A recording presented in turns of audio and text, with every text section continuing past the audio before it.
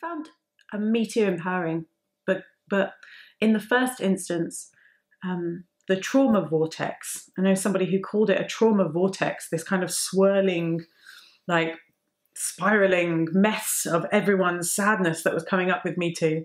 I found it really exhausting. But I think because it was tiring to wake up to the scale of the struggle. Like it was one thing to know kind of academically that this was happening to women all over the world. It's another thing to understand my own personal experience and the experience of my friends. But it's like a bit like when you read about a war or a famine in a foreign country. Like it's one thing to read about it, it's another thing to be there. And seeing Me Too as it arose was like being there. You're inside, whether you're inside your own echo chamber or inside someone else's echo chamber, like every echo was saying the same thing, Me Too. And that was really, really tiring and forced me to really, and I think not forced, but like pushed me, and I think many women, to actually start facing some of this stuff in a practical way. Like, for example, this historical abuse charge that I have now with the police against this GP. Like that's something that happened when I was 17 years old, and I'm 32, and it had always been there and had always been some unpleasant thing. But it was only with Me Too and with the scale of the problem that I saw my responsibilities. It was like, I have one thing is protecting myself, and another thing, if I'm going to be a citizen of any world I want to be part of, is also protecting other people. And I now feel moved to do something about what has been happening, much more so than I think just simply stuff like pay gaps and gender inequality did. Like once I saw how many women were suffering, there was no way I could just carry on trying to mitigate my own. And how about you? I wonder, how has Me Too changed your life?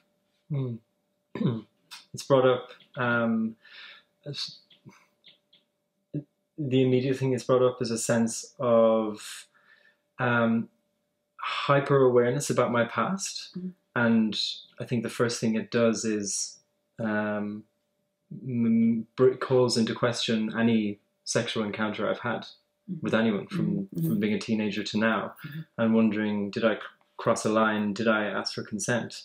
And noticing the huge part of me that didn't even want to go into that inquiry lest something be revealed that was deeply shameful.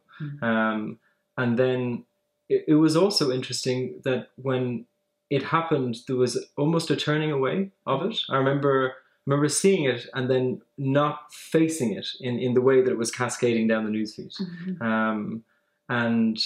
But ultimately feeling this sense of like the realness of it, the example of like actually being in a war or being in a famine and seeing like, oh shit, this is like my friend Sara, this is my partner, and this is women who are like, it's interesting. I find it really difficult to talk about it because I'm noticing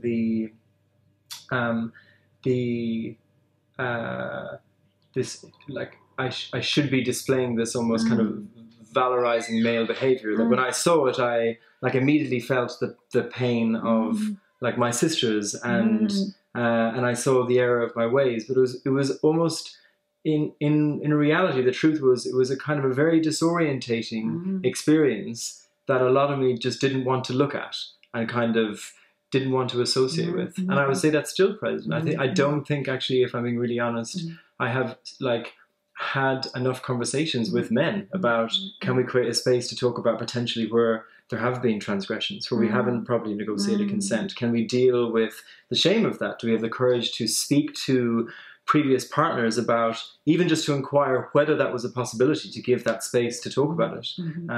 Obviously not wanting to put the kind of emotional labor on someone else and go, you know, did something happen? But so, yeah, I suppose detached numbness could be a way of describing it.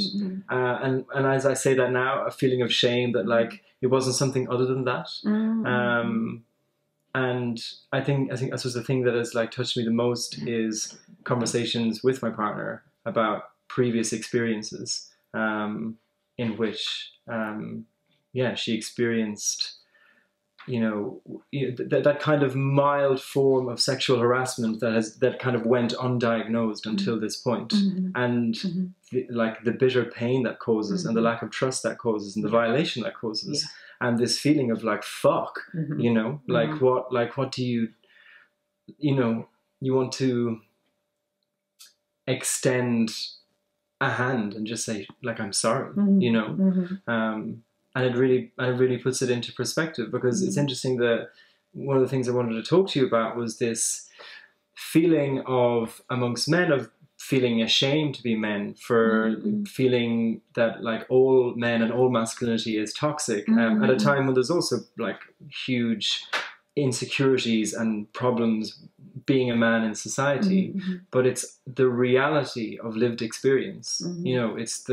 It's the stories underneath the facts about how many women are domestically abused, or how many women experience everyday sexism, to the actual pain of having to go through a court process, having to face a former lover and say, you raped me.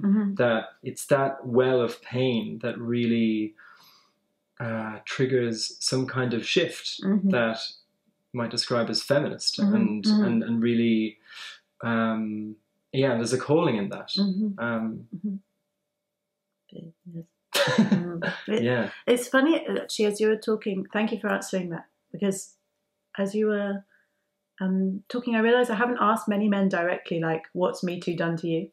It's like there's this there is I guess I've been working with assumption's not the right word, it's like almost like an unstated demand that like men will face this, reckon with it, empathize with me, do something, and I haven't thought about saying, actually, how did this make you feel? Because it's been like, I don't care how you feel. You're supposed to be on my side now. You need to help me fight this, and that actually, like, it's something I've been thinking a lot about, that the sort of how to discharge the rage that women have for their own experiences at the hands of men who have hurt them, and also the rage they have at the kind of like global prevalence of that. There's kind of the individual, and then there's like, oh my God, that this is happening. I guess like the way that you have like, maybe individually you might suffer from flooding because of climate change in your house, but you also have like a global rage at like because of climate change.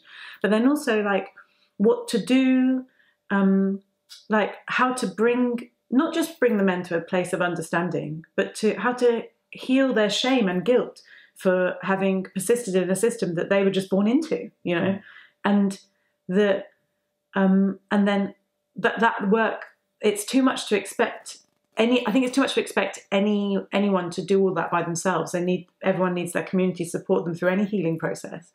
And as much as I think that women need, or whoever has suffered from patriarchy needs everyone to witness that and bring them to a place of healing. Also, whoever has benefited from patriarchy also needs to like be supported in order to be able to reckon with that huge like guilt and the burden of that guilt, and to then come to a place where it's actually reasonable to expect some sort of what's the word, like remorse, like, because just demanding men to be sorry, you should be sorry, is not actually reasonable. It's like, it's very it's not, I think it's a reasonable, it's like as an emotion to have, you can understand it, but there's like some steps in between, like people holding this power and then them being sorry for holding that power, that needs to be worked through together.